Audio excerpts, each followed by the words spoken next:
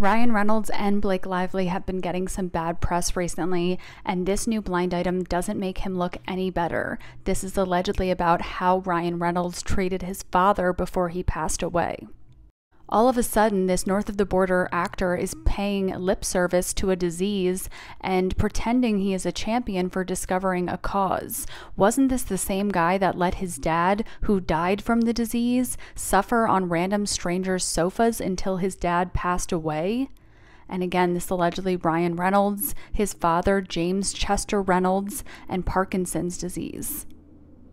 And the related headline reads, Ryan Reynolds opens up about a healing letter he wrote his dad before his death. Grateful I sent that.